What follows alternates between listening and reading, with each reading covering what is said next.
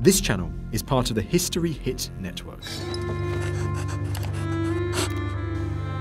In 1839, lured by rumors of a fantastic lost city, American explorer and diplomat John Lloyd Stevens hacked his way into the thick mountain jungles of Honduras. The rumors hinted of a great Maya city, full of great monuments and strange carvings, built and then abandoned long before the white man set foot on New World soil. But even the tall tales he had heard could not prepare Stevens for the ghostly presence that loomed up before him. It lay before us like a shattered bark in the midst of the oceans. Her masts were gone, her crew perished. All was mystery, dark, impenetrable mystery. What sophisticated race had built the elegant city which lay before him, still nearly intact? Where had they gone? Most perplexing of all were the strange, chaotic carvings that adorned the temples. Were they some sort of language? But here, as at other Maya ruins, their mystery remained impenetrable. The carvings defied translation, just as the pyramids resisted explanation. Stymied scholars resorted to imagination, sketching a picture of the Maya as a peaceful, contemplative people thriving under the watchful eye of wise astronomer-priests. The scholars were wrong, dead wrong. Today's archaeologists working in the jungles of Central America have come to know a quite different Maya. They've cracked their code and the ancient peoples have found their voice again. In the once mighty city of Copan, hieroglyphs speak of war, blood ritual, and human sacrifice. Who then were these people? And what apocalypse brought their great dynasty to its knees?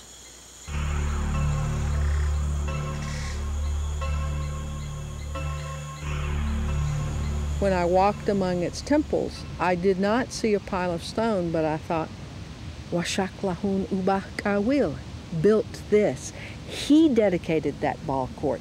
And I began to understand all of those works, not as the relics of a dead civilization, but as the fossils of the human beings, the minds of the people who had created them.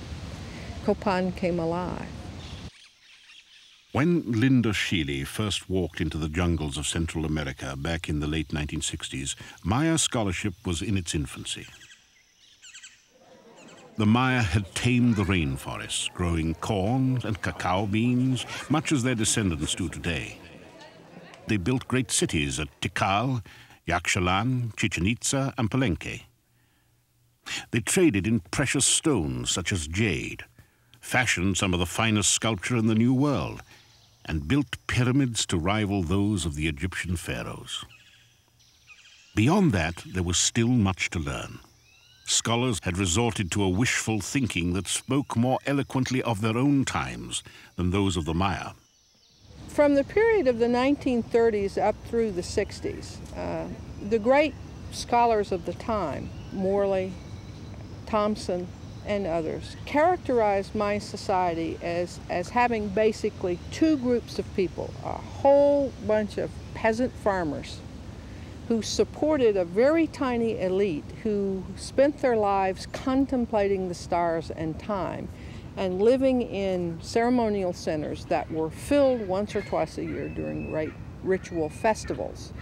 The picture that was drawn of the Maya is that they never had war, they never disagreed with each other, and one wonders how they got close enough to each other even to reproduce themselves through the common human means. People clung to that idea tenaciously, and I think part of the reason for that is they were reacting to all of the excesses and the maladies of Western culture. You have to remember that their context was that of two world wars, where literally the whole world was involved in a deadly conflict. They wanted a peaceful people. They wanted to know that someplace in the world there was a human community that lived without war and competition. For 15 years, archaeologist Bill Fash and his colleagues have continued and expanded excavation techniques that allow them to reconstruct the monuments even as they dissect them. In the past, archaeologists at Maya sites had no choice but to dismantle the grand monuments, layer by layer, to get at older structures obscured by the more recent ones. But at Copan, the archaeologists have created a delicate labyrinth of tunnels through the ruins, leaving them virtually intact. Since the building of the Acropolis was a matter of layers upon layers upon layers, or as some have commented, it's like boxes inside of boxes, the easiest way to get from one to the next is by the tunneling. The world of the tunnels is like three-dimensional, and it's very different because you can go up, down, or sideways. You can move in every direction. If we had to do a traditional archaeological excavation of the Copan Acropolis, we'd have to destroy half of everything we dug. But with tunneling, we're able to just do surgical strikes. It's as if we're doing arthroscopic surgery, and we can just go in there with just very small excavations to exactly the point we want and get a maximum of information for a minimum of disturbance to the archaeological site. The tunneling's been vital to understanding the history of ancient Copan. We have the hieroglyphs that tell us about the kings, but the tunneling tells us about the buildings that were constructed by each of these rulers. We were one day away from giving up here. We had found the cut, and I took one look at it with my flashlight, and I could see femur fragments and some of the shell and the two stones, and it just clicked immediately that it was not only this huge chamber, but that it had to be something very important. Through the tunneling, we've discovered a part of the offering that is actually placed above the tomb. This was a big surprise. We didn't think we were going to find any human figures here. It's the largest tomb we've ever found in Copan. Clearly, these were the tombs of noblemen, perhaps kings, but their identities remain a mystery. If there are clues to the dead man's identity, they likely reside in the walls of Copan's monuments, in the hieroglyphs that for so long remained obstinately silent. But only in the last few years has the language come alive. For the first time in a millennium, classic Maya can be heard among the jungle ruins. And what is being spoken has radically altered our view of the people who wrote on these walls. We went from talking about empty ceremonial centers which held only priests, basically, and people living in little hamlets on the outsides who would come in on Sunday to peddle their corn, you know, to some large urban centers, to understanding the fact that these cities, like Copan, was over 20,000 people living with the same kind of pollution that we get today in our cities. We now understand that the Maya were really much more like everybody else's. They're much more human. They were much more human than we had imagined them. With the breaking of the Maya code, the picture of these people as peaceful stargazers crumbled. The great kings of Copan led their people in bloody battles against their neighbors. We know that the Maya were like any other, quote, civilized group of people. They had a lot of war. They had a lot of conflicts with their neighbors. They were always jockeying for position to see who could be the biggest and the most powerful ruler of his time. To be a great and virile king, you had to go out and impose your will on somebody else by the use of force. You can see this in the depictions here on this figure. There are upside-down human heads, shrunken heads actually, that are trophy heads, that are the bounty of war. You can even see the ropes that they used to tie these heads together. The hieroglyphs tell again and again of human sacrifice and self-mutilation. But to the Maya, they ensured continuation of their cosmos. The most sacred substance was human blood, especially a king's blood. Led in auto-sacrificial ritual was the greatest gift that a king could offer to the gods and to his ancestors. There are a number of sites where child sacrifices have been found. It was thought that the baby's tears would bring the rainwater from the sky. So a lot of sacrifice was oriented toward fertility, toward ensuring that the natural cycles took their course and that the harvest would be bounteous and the people would be happy.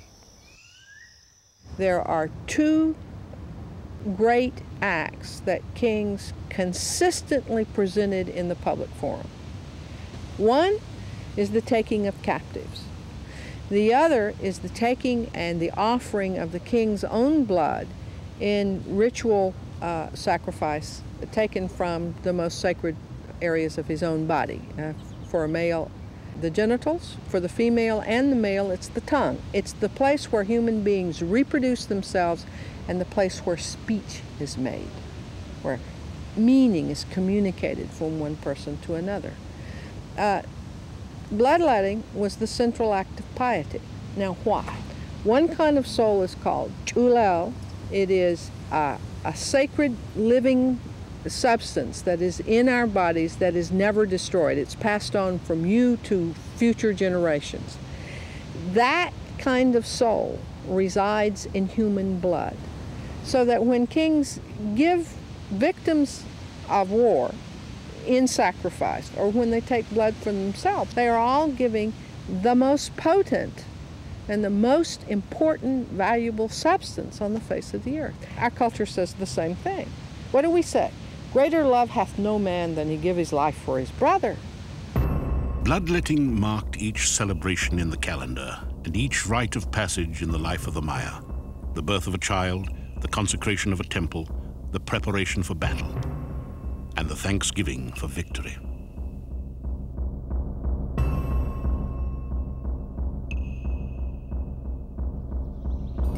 Even Maya sport was fraught with cosmic importance. Copan's magnificent ball court, one of the best preserved in the Maya world, witnessed intricate morality plays in the guise of athletic competition.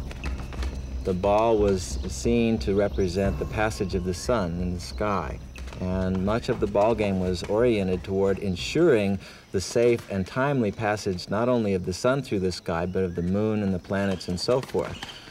The ball game is the fundamental metaphor of what life was. In this myth, two hero twins go to the other world. There, they confront the lords of death.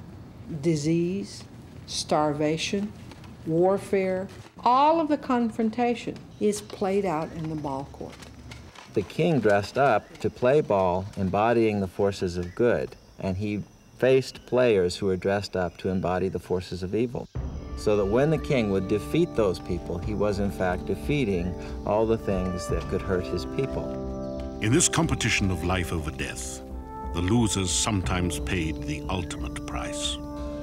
Oftentimes there are very clear depictions of the sacrifice of ball players. In fact, sometimes they even bind the losers up as a ball and show them being rolled down steps just like these. So we do know that some people were sacrificed in order to ensure the victory of the forces of good ended in the sacrifice of the loser. For hundreds of years, the blood pact between the kings of Copan and their subjects seemed to have stood them in good stead. Copan flourished. By 600, Copan and her sister cities were unrivaled centers of art and learning. From among the 15,000 works of Copan art collected here in the last decade, art historian Barbara Fash finds the works created during 18 Rabbit's reign particularly beautiful.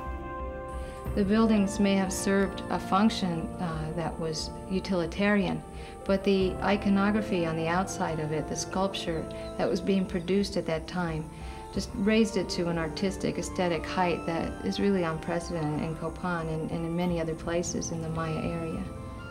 In the history of the Renaissance, not very many people know the name of the Pope Julius, but Julius was the man that commissioned Michelangelo, Raphael, and Leonardo to leave us one of the greatest artistic heritages of the West. 18 Rabbit was the great patron of Copan, and he hired, commissioned, and gave the room to work to some of the greatest artists the Mayas ever had. 18 Rabbit ruled for 43 years.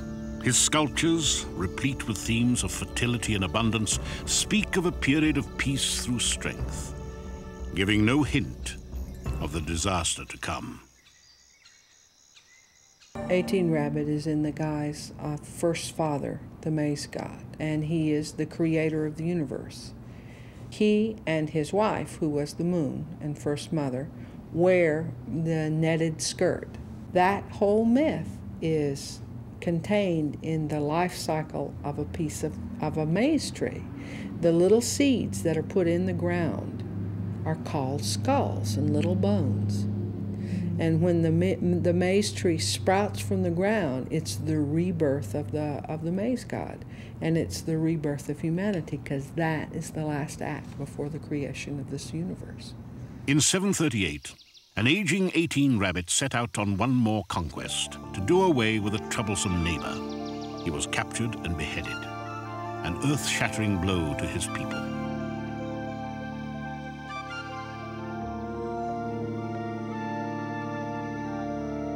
This is the great hieroglyphic stairway of Copan, begun not long after 18 Rabbit's gruesome death. The longest and most ornate inscription in the New World, the Grand Stairway records the complete history of the Copan dynasty. Its magnificent present testifies to a society quickly recovering from the blow of a great king's death, but the excavations reveal a more ominous story.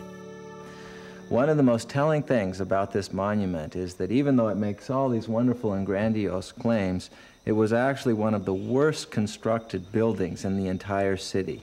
The fill underneath this magnificent facade was the weakest they ever put inside of a building in Copan. That lets us know that the people who were building this pyramid were not nearly as enthusiastic about its message as the king who commissioned it. As more and more kingdoms established themselves, they wanted their piece of the pie. And it led to a lot of internal strife that often was resolved in battle. So first we see a weakening of the central order. Second is the actual collapse of the monarchical system of government. And that's literally all she wrote. There are no more monuments going up in Copan. Copan had gone from a thriving, peaceful center of art and commerce to a valley of desperate people struggling to feed themselves. For physical anthropologist turned forensic detective Rebecca Story, the bones of Copan yield a grim prognosis. Most of them probably died of the results of the overpopulation. That is, malnutrition and infection worked together to kill many children, and even the adults that survived eventually ended up dying of the effects of infection. By the time this individual was there, the population of the valley was probably in steep decline. Some 20,000 people were hungry or sick in the valley of Copan. How could it have happened that this thriving metropolis was reduced to this? They set up the city on the most fertile agricultural lands, down on the bottomlands that the river had carved out and made fertile over the centuries. By doing so, they were basically cutting off their own food supply. They weren't able to farm the best lands. They were then obliged to cut down the forest on the slopes. In doing so, that caused erosion. As they had to cut back even higher up, this made for deforestation on a large scale that prevented the rain clouds from coming into the valley. And they provoked the collapse of the central authority first, but they also provoked the long-term abandonment of the valley because people simply couldn't get enough to eat here anymore. The evidence suggests that the city grew rank with its own waste, that there was not a tree standing within 25 miles, and that the overworked soil could not begin to feed the hungry multitudes who lived there. Copan had become a victim of its own success. For nearly 1,000 years, the kings of Copan upheld a blood covenant with their gods and their people. The Maya prospered. They built great monuments, deciphered the heavens, created objects of great beauty.